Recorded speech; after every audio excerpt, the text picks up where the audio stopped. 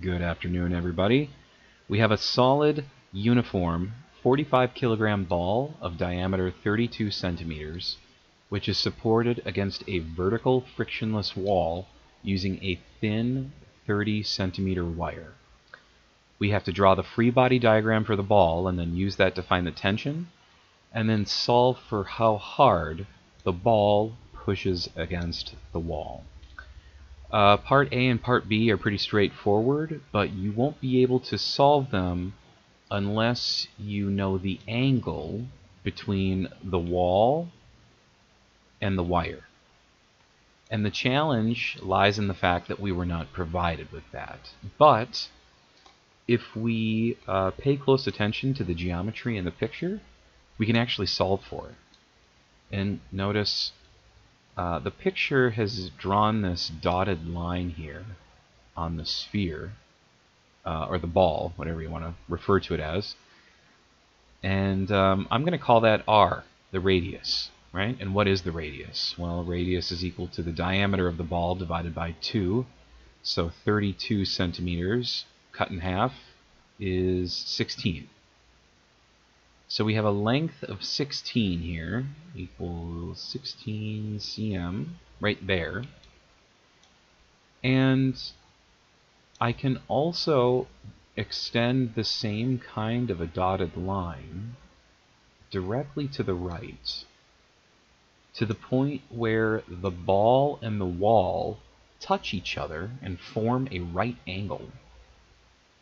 And I've just created a right triangle. Right? If I put R here on the bottom.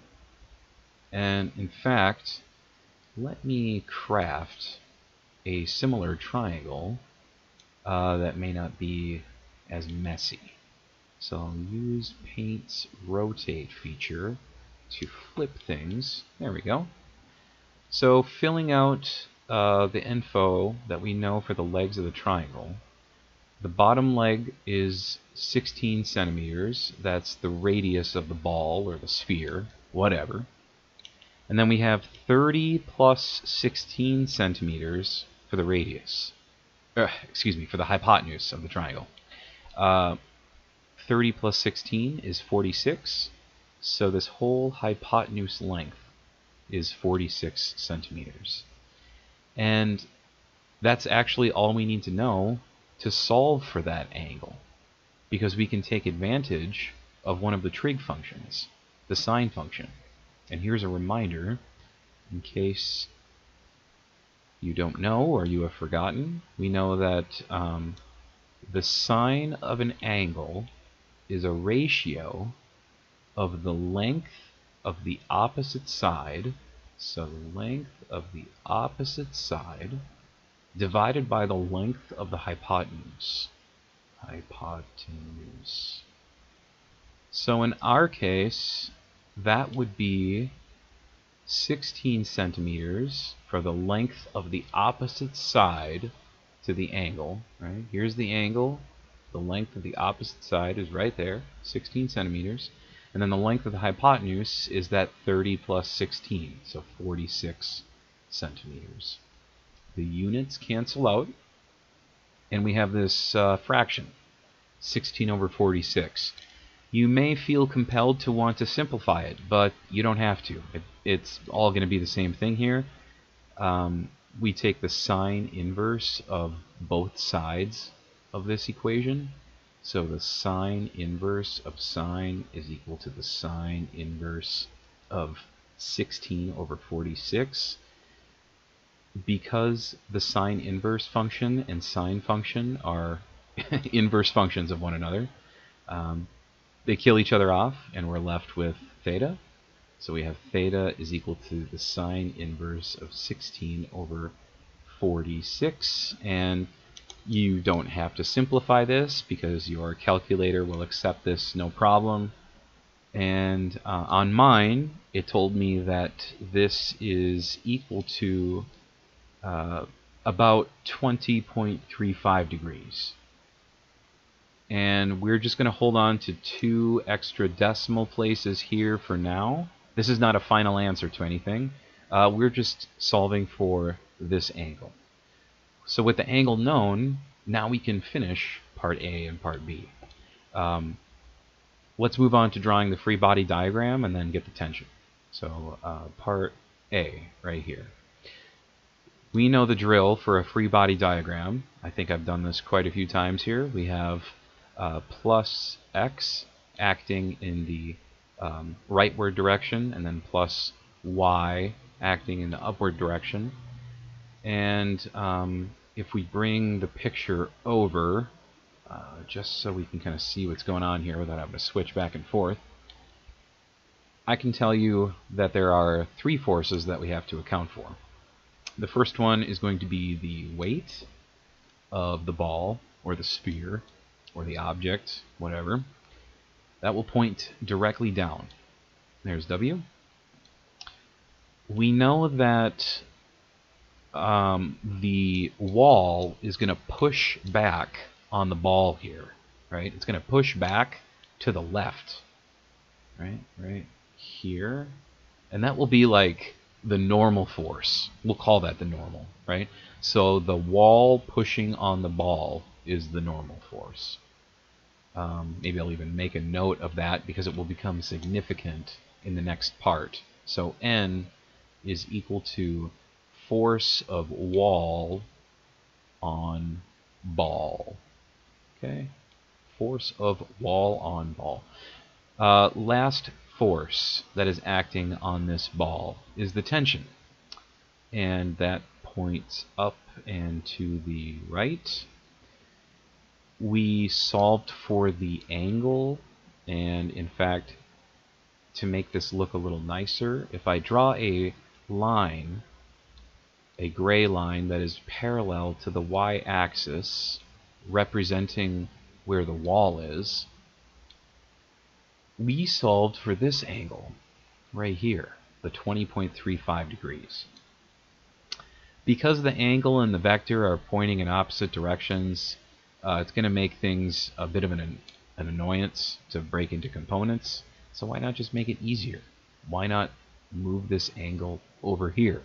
We are completely allowed to do that because between two parallel lines, if you draw a line between them, this angle here, theta, and this angle here, theta, are interior alternate angles, as we saw in a previous problem. So they are the same. We are justified in our use of saying, hey, this is theta right here, right? We're not just making something up. So we have the tension at this point. We have the normal force, which is the force of the wall pushing on the ball, and we have the weight of the ball. We have the angle included. So now that's everything. We can use that in accordance with Newton's second law to solve for the tension. And I would recommend starting off with the y direction, because we actually know what the mass is. We were given that. That's the 45 kilograms here. Oops, let's click on the wrong button. Forgive me. 45 kilograms. So that means we know what mg is, which means we know what w is. So let's start off with the things that we know. Let's do in the direction of y, since we know what w is at this point. The sum of the forces in the y direction are what? Well, we have the positive component of the tension, which is, if I select this light green kind of boogery color here, this is the vertical component, the y component of the tension. Because it is the adjacent side to this angle, this is t cosine of theta. Okay? So that means we have t cosine of theta acting in the upward direction, and in the opposite opposing direction we have the weight. Since the ball is motionless, the net acceleration in the y direction is equal to 0, So check this out. This is pretty cool. The weight is equal to t cosine theta. And what we wanted to solve for was the tension. So if we just divide both sides by cosine of theta, bam. Oh, oops. Well, don't cross it out on this side. Forgive me. We've got, let's see, we'll do mg divided by cosine theta. There's our expression for t, the tension. And if I plug everything in here, we would have 45.0 kilograms for the mass and 9.8 meters per second squared for the acceleration, divided by the cosine of the angle that we solved for in the problem setup here on this first page or this first slide. That's the 20.35 degrees. So cosine of 20.35 degrees, oops, ugly 3 there, 35 degrees in the denominator. And what does this give us? Well,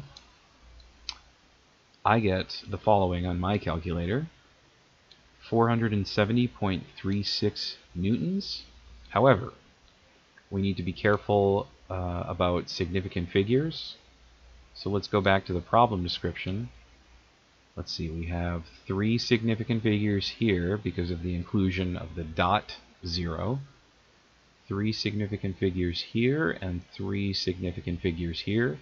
So that means we need to include our answer in part A to 3 significant figures. So here's 1, here's 2, here's 3. So the cutoff is right where the decimal place is, actually. Since 0.3 is smaller than 0.5, we're going to round down, giving us approximately equal to 470 newtons. That's the answer to part A, right? So we got the answer to part A by taking the y component of Newton's second law using the angle that we solved for in the problem setup. And that kind of led us to this answer down here. So that's it for part A. What about part B? How hard does the ball push against the wall?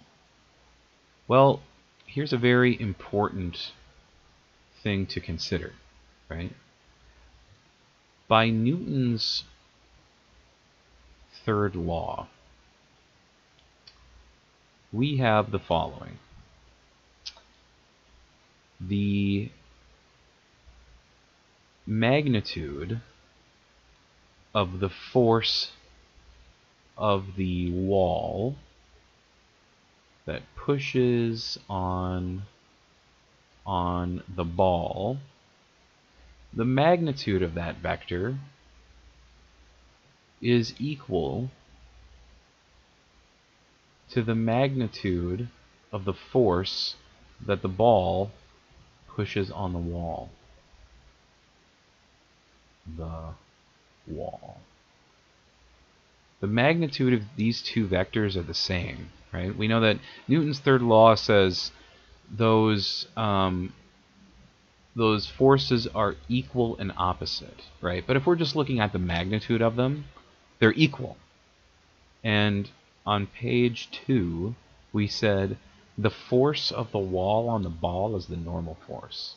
So wall on ball. This one here, left-hand side. So the normal force, that's equal in magnitude to the force that we're trying to solve for here. Forces on the wall. The normal force is equal in length, but opposite in direction to the force of the ball pushing on the wall, right? And in fact, if I even go back to page 2 here, if the normal force of the wall points to the left, I mean, it only makes sense even from the picture that the force from the ball was going to be pointing in the opposite direction, right? In the positive direction. So we should end up with a positive answer. We should not be ending up with a negative answer. It's a very important thing to consider, and we're considering that using Newton's third law. So we should be extremely secure in our answer by using everything within the system that we've kind of immersed ourselves in here. So if I, instead of using the horizontal or the vertical direction for Newton's second law, what if I use the horizontal direction? Can I get the normal force? Because if I solve for the normal force, well, that's the same magnitude of the thing that I'm looking for. So let's do that. Let's do sum of the forces in the x direction is equal to what? Going back to page 2. I finish off the triangle up here on the tension triangle right there. And that piece, I'll kind of draw an arrow towards it. That piece of the triangle, it's not the cosine, but it's the sine, t sine theta. And that points to the right. So we have t sine theta pointing to the right, and then the blue normal force pointing in the opposite direction, to the left. So let's stick that in our equation here. Is equal to t sine theta pointing to the right minus the normal force pointing in the opposite direction. And the net acceleration in the x direction is 0. It isn't moving. So that means we can move the normal force over and say, hey, t sine theta is equal to the normal force. We wanted to solve for that. That's great. In fact, we're about half a step away from the answer, but we can go even further. We can simplify this because we weren't given the tension. You can't give this as an answer because you weren't provided with this variable, right? So instead, let's rewrite it in terms of a variable that we were given, the mass. Going back to this slide here, we have this equation. T is equal to mg over cosine of theta. So I can exchange an unknown variable in terms of one that I do know using what I've circled in orange. Let's plug that in back on slide 3. I said t is equal to one more time, mg over cosine of theta multiplied by sine of theta. That's equal to the normal force. Cool. We know what sine divided by cosine is. That's just tangent, right? So tan theta, a reminder in case you don't remember from your trig classes. Tangent of theta is sine of theta over cosine theta. So let's rewrite this as mg tangent of theta equal to n. And yeah, that's cool. Now we have everything that we need. Let's plug it all in. So 45.0 kilograms, 9.8 meters per second squared, times tangent of 20.35 degrees. This is equal to the normal force. And when I plug this into my calculator, it's going to be roughly in the area of like 163.44-ish, something like that. If you approximate using 9.81 or a different angle, you might get a number that's different to this one, but it should be similar. Either 163 or 164 newtons. Remember that we need to report this to 3 significant figures. So that means the cutoff happens at the same place, at the decimal point. So for me, based on my calculator, I would get an answer of 163 newtons. That's what the normal force is equal to, which is equal to the force that the ball pushes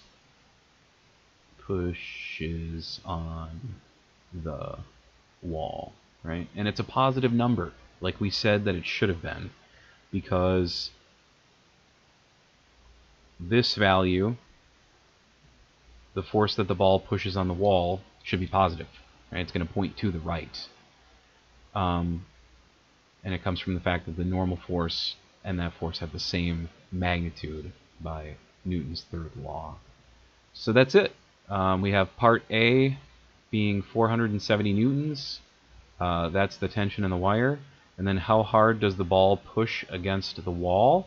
Well, it pushes against the wall the same magnitude as the normal force, 163 newtons to the right. And that's it. Thanks for watching.